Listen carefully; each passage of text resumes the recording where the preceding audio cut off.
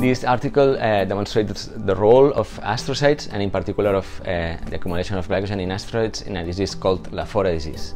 So astrocytes are one of the cell types that constitute the brain. The brain is not only composed of neurons, but also of other cell types that are collectively known as glial cells. Were thought to have a passive supporting role, as if only to hold neurons in place. It is becoming increasingly clear that actually glial cells play essential roles in the normal functioning of the brain and also in several neurological diseases.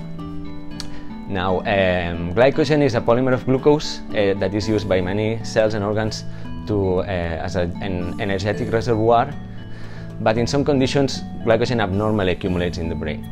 And the most striking example of this is Lafora disease, which is a genetic neurodegenerative disease that affects children in their early childhood or adolescence, and that typically begins with epileptic seizures but rapidly progresses with cognitive deterioration and finally death within 5-10 years after the onset.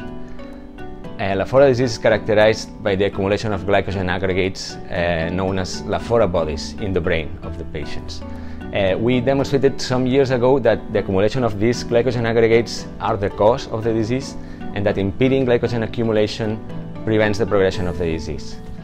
But these Lafora bodies have been classically thought to accumulate exclusively in neurons.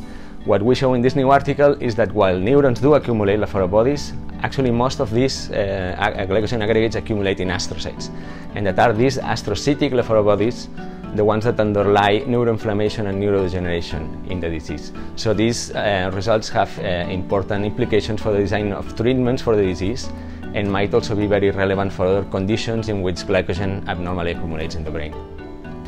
This work has been done in the context of an international consortium, and that has funding from an NIH grant.